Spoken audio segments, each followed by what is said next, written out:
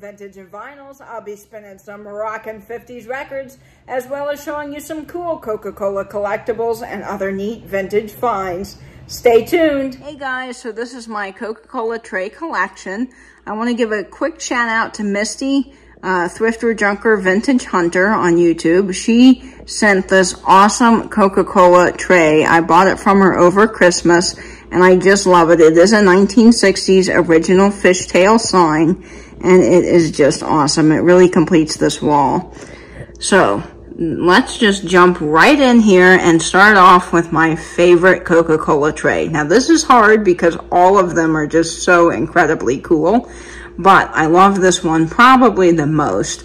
And it was really hard to find. I don't think that there's a lot of them, and they're not really readily available at a good price. You can pay a lot of money for this tray. Now, I got lucky and got someone that didn't really know probably how much it was. It is a little bit in poorer shape. Most of my trays aren't perfect, and I'm going to go ahead and say I love it. I love when vintage has some dings, some nicks, some rust. It just adds to its character and its story. Now, if you collect the mint trays, that is totally fine. If you want to get the best ones you can, that is awesome. For me, I just love the ones that are a little bit roughed up. And that's a good tip for collectors. If you are looking to buy a tray and you want the old Coca-Cola trays but do not want to pay $1,000 for one, go out and search auctions. Find ones that are in a little bit rougher shape. Or even maybe you'll get lucky and find one in good shape and pay a little less money for it because the seller just doesn't know what they have. So this tray is from 1930. It is the Meet Me at the Soda Fountain tray. And I love this girl. She's got the phone, the yellow dress, and that green background that just makes her so cool. This tray is just amazing. And you can really see the graphics popping out at you. There's no fuzziness, distortion, or blurriness in this picture whatsoever. And that is something I wanted to talk about. In 1970, the Coca-Cola Company did do reproductions of a lot of these trays. Now, the reproductions are not as good, and they are fuzzy and kind of blurry. And here's a few tips I'm going to show you on this tray and a few others on how you can make sure you're getting an authentic tray when you're buying. So this tray, first off on the bottom, you can see that it has copyright Coca-Cola Company 1930. It has American Artworks Inc., Coshocton, Ohio, and it has made in the USA. Also, in the swerve of the C, it has trademark registered, and the Coca-Cola logo fits really nicely at the top. It's not oversized or weird. Some of the 70s reproductions, this is like really big and the image is funky size. You don't want that, so definitely look out for that. Also make sure the gold around the rim, not all of the trays have gold, but some of them do. Make sure it's an antique gold. It looks really rich and vibrant. It doesn't look like it came from, you know, the craft store and someone just painted it on. The back also is really important, and you want to make sure that the back is black or gunmetal gray. Now, this does not include the chip trays, and I'll talk about those in another video. And another quick tip here while I've got the back of this for you is make sure that you hang these well. Don't nail them into the wall because you'll ruin your trays. You don't want to run them at all. This is just a $1 disc adhesive plate hanger that I get from the store, like any hobby store. And it really works out super well because it hangs on the wall and it's easy to put on and it doesn't damage your trays. All right, so let's move along to the Springboard Girl tray. The Springboard Girl tray is just cool. And what I really like about her is, you know, she would have been considered risque at the time that she was produced in 1939. And now we just don't bat an eye. We think, okay, that's just a bathing suit. It's normal. So I love that Coke always is ahead of its time and it's moving forward. And they put this out there, and that's just so cool. Really neat image. Next, we have the girl with the yellow hat. And I love this tray. I don't know if she's sitting in a garden behind like a shutter you know, or a date. I'm not sure, but it's a really neat tray. And she is from 1938. Isn't she cool? I love her face. She's just amazing. She's got that kind of vintage makeup look going on with the dress. The next tray I'm going to show you is probably my second favorite tray, and that's really hard. As I said, I love them all. I just think they're so classically vintage. But this one is the Roadster Girls tray, and it is from 1942. Isn't that just amazing? I love the car. And then you can see she's got this like plaid jacket that's so cool. And she's just has that really friendly face. So I love this tray. And this is a good example of a tray that was after 1940 that does not have that in the swerve of the seat. Down here it says trademark, registered, U.S. patent off. So some of the trays after 1940 will have that. Now this tray here is a special tray because it came from Vintage Vinny. I bought it on his eBay store and I just love her. She is the oldest tray I own. She's from 1910 and she is original. And one of the ways you can tell on this tray, because it was reproduced, is you want to make sure the hat here is not that blue color. Not the blue in the thermostat, but like a really kind of grayed out blue. You also want to make sure that there is no Coca-Cola bottle in the corner here on a stool, because the repros have that. So definitely check that out and really scour your listing. Make sure that everything looks right before you buy. If you're going to buy from eBay. Otherwise, go to antique stores and look. I don't find trays that aren't from the 70s in antique stores a lot. I don't know. I guess maybe some of the older ones are becoming really hard to find. So definitely use your online resources if you have to and are looking for a tray. This tray is the Madge Evans tray, and I did get it from Misty over at Thrifter Junker Vintage Hunter. And this is a harder tray to find. And I love that she's standing in front of, it appears to be like a fish tank, or maybe it's a wallpaper with fish, but this is the Madge Evans tray. And she is from 1935. And I don't see a lot of her on the internet. And I just saw actually a PBS series with a lady that talked about her tray collection and how her grandfather collected trays. And this one was one of the rarer ones in her collection. So I do think that it is a little bit difficult to find. But isn't she so cool? Now down here is the Menu Girl tray. And they did make two versions of her.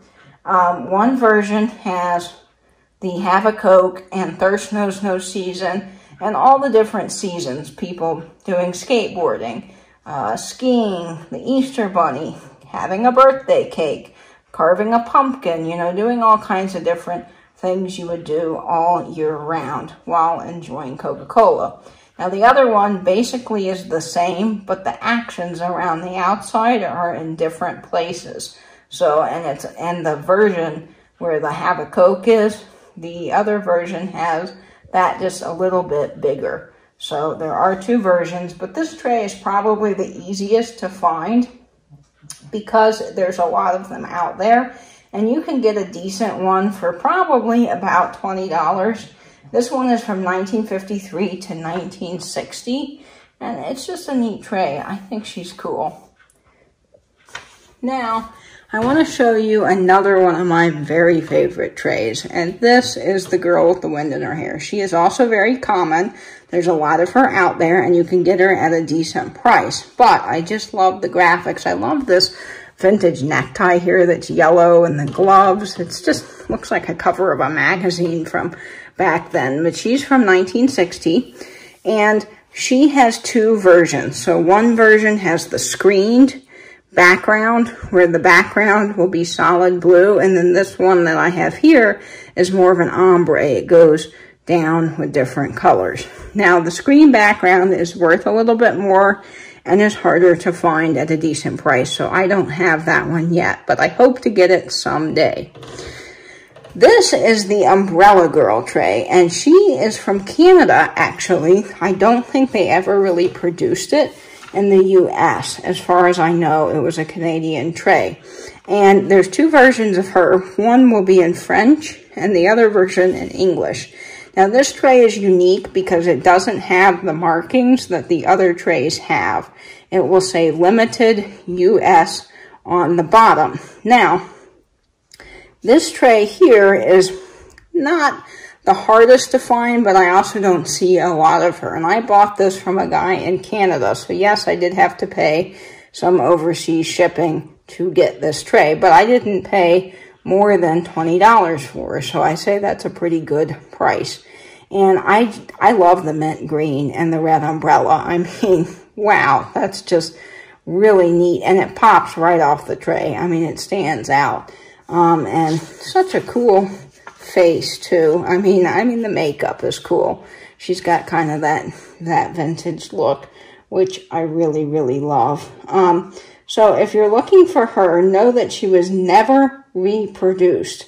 So if you find her, most likely you will get her at a reasonable price. And she is from 1957.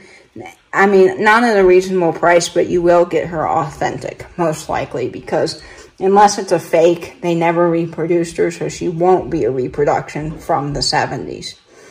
Now, this tray here is another one of my all-time favorites, and I know I keep saying that, but I just love them all. Oh, this guy is the Soda Jerk tray, and he's harder to find. I had to track him down on eBay.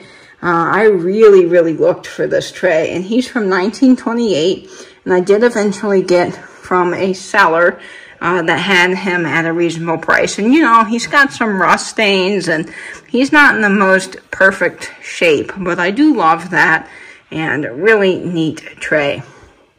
This is the Running Girl tray, and she's got this bathing suit on, and then it appears to be some sort of cape, or maybe back then that was a cover-up. If you guys know what that is, vintage-wise, comment in the comments below. I'd love to hear from you guys what you think she's wearing. It's such an unusual tray. This is the Running Girl tray. She's from 1937, and she does have the gold rim around the outside, which I love. Very cool.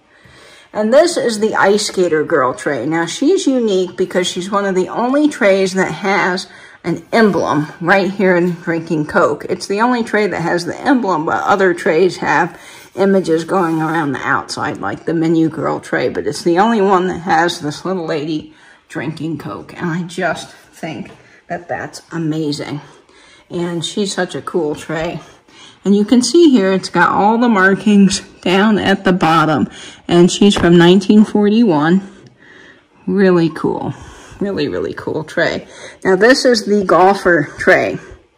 I love this tray. I looked and looked and looked for this tray because it goes for thousands of dollars online.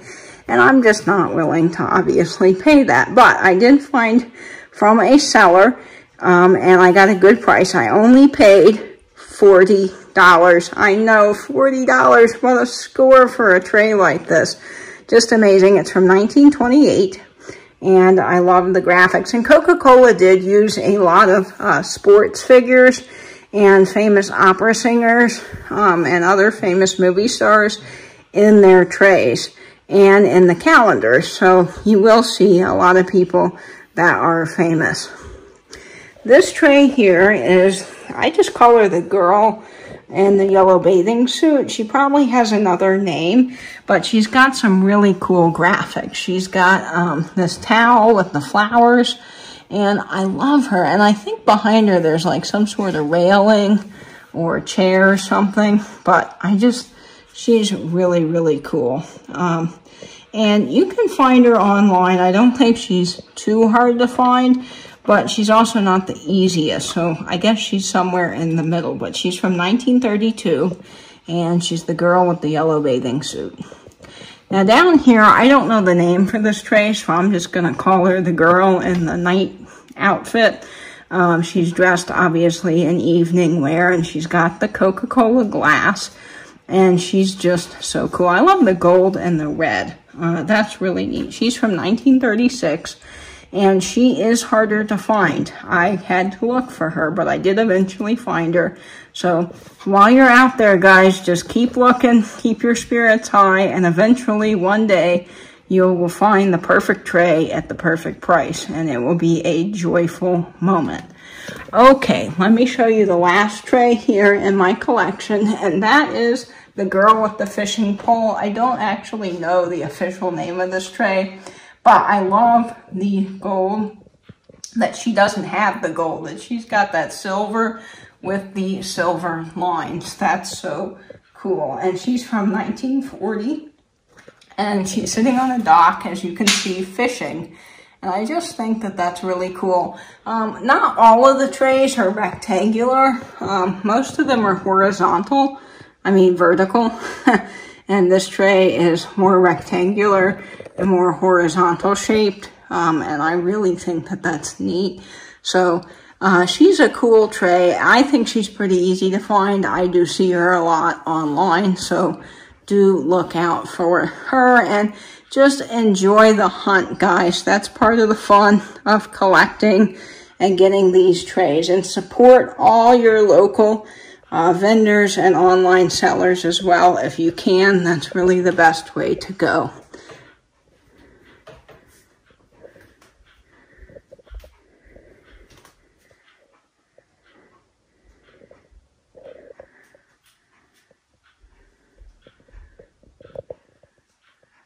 This is the Petretti's Guide, and I don't know if you guys have ever seen this. I'm sure diehard Coca-Cola collectors know exactly what I'm talking about, but this is like the holy grail for Coca-Cola collectibles.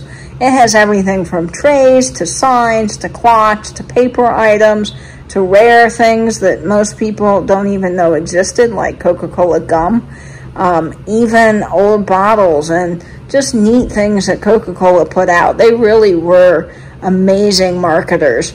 So let me show you inside here what the Coca-Cola trays have.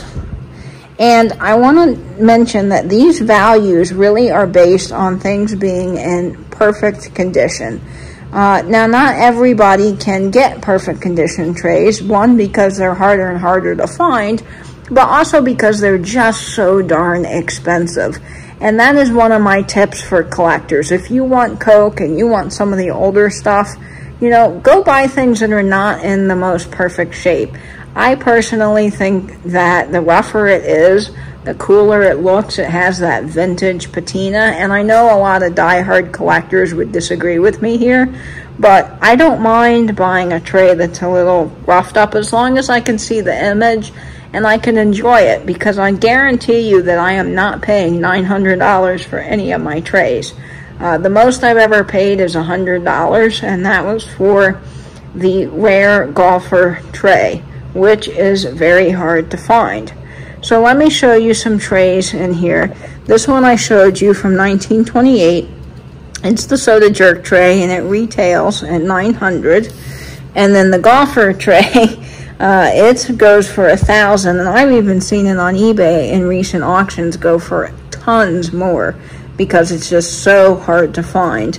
Here is the Flapper Girl tray from 1910, and we've got, oh, here's Ice Skater Girl, $385. 1957, the girl with the umbrella, $300. Now this is what I was talking about here, the screened background tray. I have this tray here, the girl with the wind in her hair, and I want this one. Now, it goes for a pretty penny online, and I don't see very many of them, so hopefully I'll get lucky, and I'll either get someone that doesn't know what they're selling, or the auction will just be super cheap. There's also another tray that I'd like to show you that I really, really want, and it's this tray. It is the soda jerk serving to 2 people in a car. It is the coolest tray, but again, I rarely see any of these on eBay, and I've looked at antique stores too, and there are just not a lot of stores that have these, and if they do, they're the reproductions from the 70s, and I don't want those. I mean, if you collect them, again, more power to you, but not for me. This tray also is highly collectible and really easy to buy a fake. So let me tell you my story about this tray. This is the Johnny Weissman tray. It's the guy that played Tarzan. And I bought this in an auction for $20. I thought, man, I'm getting a steal. But when I got it, I inspected it really closely and I realized that it was a fake. Now, there's no reproduction stamp. The back had actually been painted gray, and I could not tell from the photos. Everything checked out. It looked original, but when I got it, you could just tell. The picture was fuzzy. The colorway for the inside here, there's like a gold and red colorway that has a specific pattern, you know, going from the outside to the end, and it just was not the same. You could just tell. Luckily, eBay refunded me, and I told the lady so she'd know. I don't think she seemed to believe me, but I told her to check Petretti's and really learn that that's a fake. So hopefully no one else gets duped by that, but good thing I got my money back.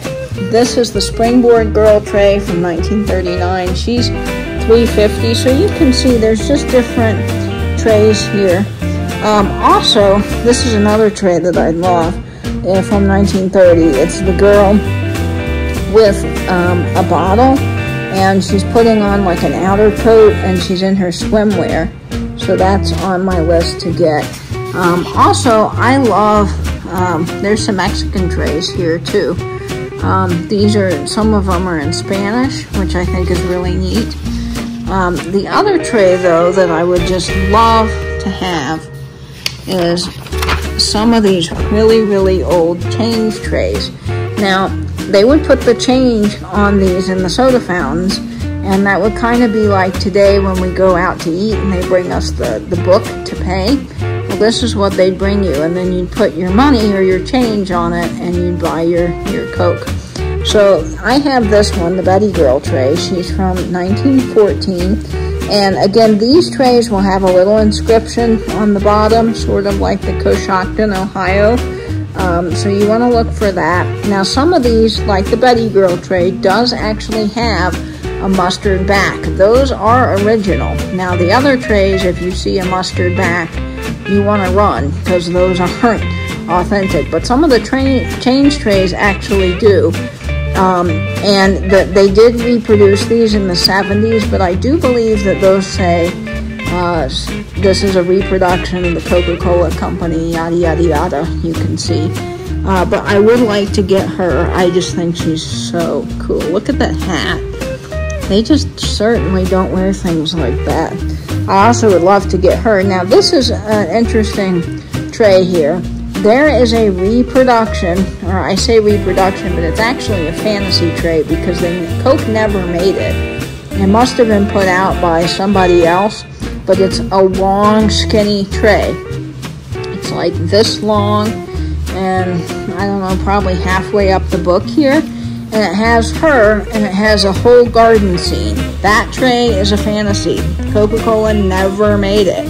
Not worth buying. It's only worth like $2 or $3. I will show you though, there is a tray that I would love to have, and it is the Elaine Girl tray from the 1900s. Let me find her because I know she's in here. She's just over here. There she is. So this is the Elaine Girl tray, and she is the only long tray that Coca-Cola put out. It's from 1916. Now here it says 500, but I see these going for like $2,000 or $3,000 online. And I've looked and looked for her, but I've never found her in the wild. So we will keep our eye out. But that is it, and I hope you guys have a blessed week. Stay safe, stay in, keep binging YouTube, like, comment, and subscribe, and have a great day.